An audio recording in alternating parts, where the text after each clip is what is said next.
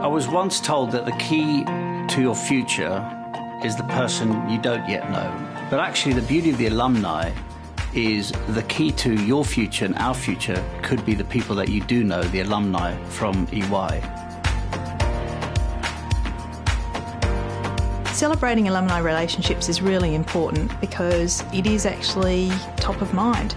It means that this week, which is Alumni Week, we've got a catalyst for you to take action around connecting with the people that you know or you may not have spoken to for a while. Probably the reason I'm standing here is connections I made a few years ago when I joined the firm in 1991, somewhere back there. The trick to it is understanding that it's not an event, it's not a transaction, it's a long-term process relationship.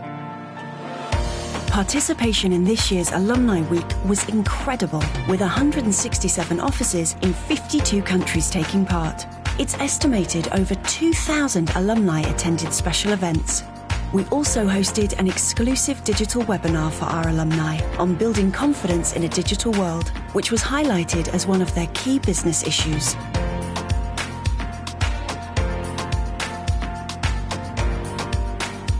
I think you can create connections for life by keeping in contact with our alumni on a regular basis. A number of our alumni have gone on to client organisations and they're a great contact point or an entry point into those organisations for us as well. If it's a good firm like EY, you get some status from saying was a partner with EY, I still work with EY. It gives you a sense of belonging, I think, and keeps you up to speed.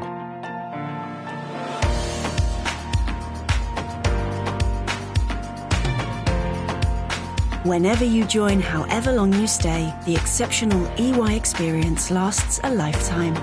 Thank you for celebrating EY Alumni Week with us and making it such a huge success across the globe.